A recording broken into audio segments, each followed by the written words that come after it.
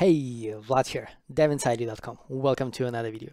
2 videos ago, I showed you how easy it is to sync dot files across all of your devices. And in the previous video, I showed you Guake, which is the top-down terminal of my choosing.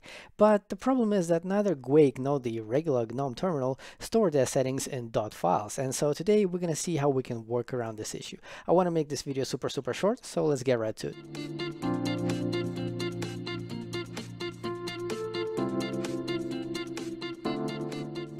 As in most of my videos, I'm running Windows 10 with an Ubuntu 18.04 virtual machine, and the virtual desktop feature on Windows gives me a couple of shortcuts to do this. I can go to Windows like this, and I can go back to my VM like that. Alright, first things first. GNOME-based systems have this thing called dconf, which is a simple key value store. You can think of it as a Windows registry.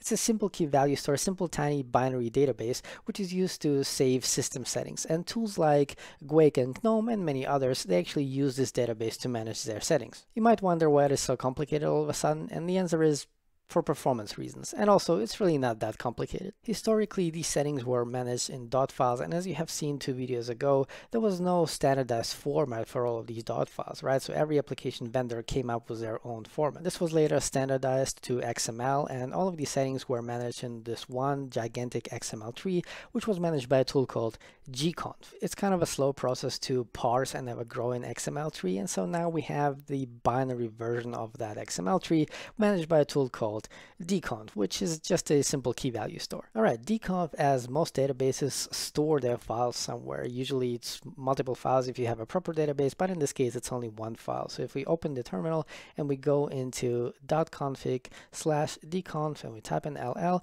we're going to see a file called user. So if we're going to try, so it's first of all it's yeah, so it's 20K, okay, and if we cat into that, we're going to see some weird symbols because this is a binary file. Now, technically, you could sync, you could symlink to this file as I have shown it to you in the 2 previous videos, but I wouldn't do that because, first of all, I never tried this. I'm kind of scared to try this whole thing because I have no idea. Like it has the settings for your entire operating system, okay, and also the other reason is that if you're using Git and GitHub, version in binary files is not that efficient, right? Because these files, they don't actually store all the versions of your files. They store only the diffs, and it's kind of hard to diff a binary file. Okay, so these are the 2 reasons why I actually haven't done this. We actually don't need to do this because there is a way more surgical way to do this, and it's super simple to do. Let me show you how to do it. All we need to do is we need to find where exactly inside of dconf the settings that we care about, in our case the Guake settings, are stored, and then we're just going to export them into a file, and then whenever we set up a new machine, we're just going to import them. That's how easy it is. So dconf should already be installed in your system. Let me switch back to my home directory, and we can do man dconf to see its manual. And as we can see, it's a simple command line interface. It has just a couple of commands that you can do. So obviously you can CRUD keys, right? So you can create, read, update, and delete keys. But you also have this concept of path, and you also have a concept of directories and keys.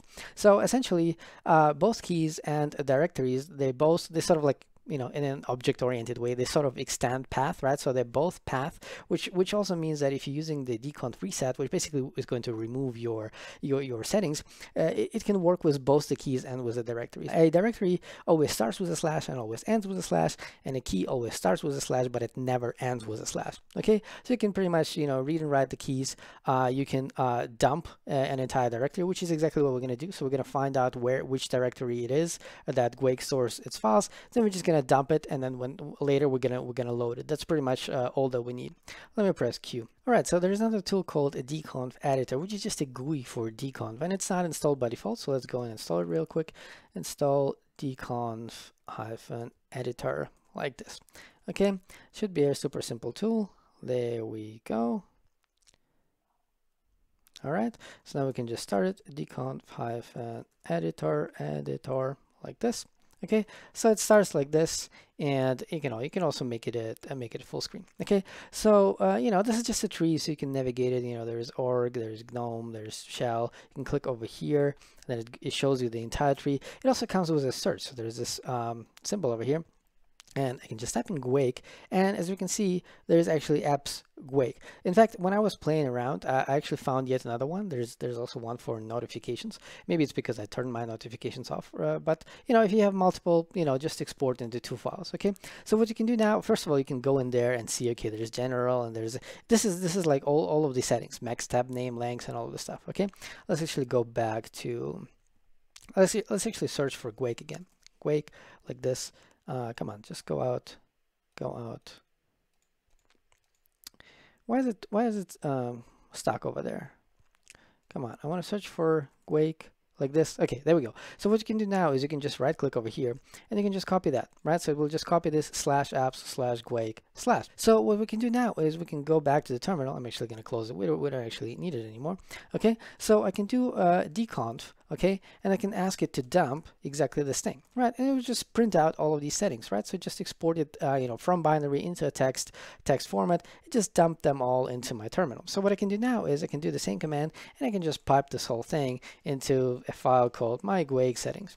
Okay, so now I have a file called my Guake settings. It is over there, over here. Notice that we're inside of Guake right now. Okay, so I can cat into that. I'm going to see exactly the same thing. Cool. So again, notice that we're inside of Guake. So what I'm actually can do now is I can go and reset all of the settings. So I can do dconf reset, and I need to do -f because I'm going to reset an entire directory. I'm going to paste that thing again, and it should now destroy our entire Guake, and it will probably even be minimized.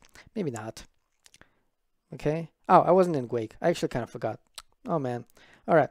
So I was over here, right? So what I'm going to do now is I'm just going to press LL, right? So everything is small, so it just destroyed all of my settings. I kind of wanted to show it to you when I was inside of Guake. Well, I can do it in just a few seconds. Okay, so I'm just going to press up a couple of times, right? So this is where we dumped it. So now I can just switch it to load.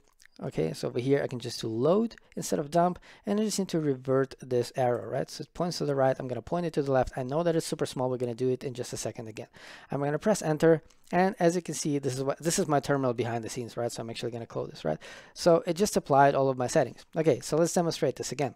Okay, LL, my file is there, so I'm going to go into a reset, bam, and these are all of my settings, reset, and I'm going to load them again, like this, bam, there we go. All of my settings are back. You know, sometimes you have to press F12 a couple of times, but yeah, that's essentially all you need to know. So all you need to do now is to create simple scripts that will just remember the name of this key. Okay, so by the way, let me also show you the GNOME terminal. Okay, dconf editor. Let's also do GNOME-terminal, or maybe just terminal.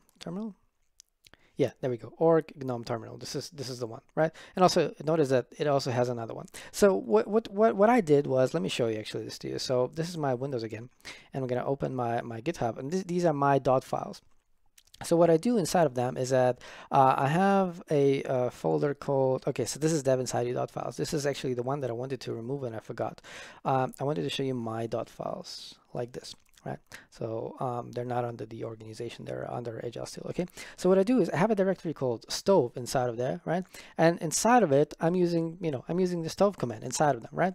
But everything that I have outside works a little bit differently. So for example, I have this Guake directory, okay? And inside of it, I have 5 files. So the important ones are this one. So let me zoom in a little bit. So I have the export settings into dot files, right? .sh, right? If you go in there, all it does, it says, okay, so this is going to be a bash script, and then it just does exactly what we just did, right? So it just dumps this apps Guake tree into a file called .config, okay? And it also does this with some other key, with a desktop notifications Guake key, right? It dumps it into the file called .notifications, okay? So if we go into import, it's going to do the opposite, right? Import is going to do the opposite. It's going to load, and then these ones are flipped, right? And over there are these 2 files. You know, you have Guake and you have you have the .config and you have .notifications. You can obviously call them however you like.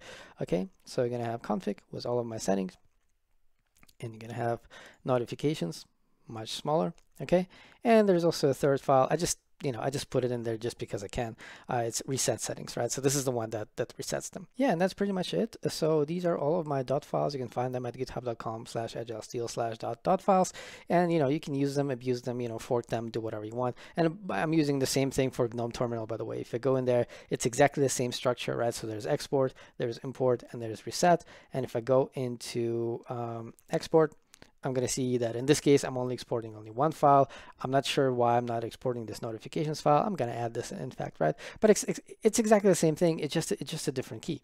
Okay, so this is how I decided that I will manage my dot files. And yeah, that's pretty much all I have for you today. It's been Vlad, devinside.com. Don't forget to like this video if you did, subscribe if you want to improve the developer inside you. And if you learned something today, consider supporting me on Patreon. But most importantly, take care.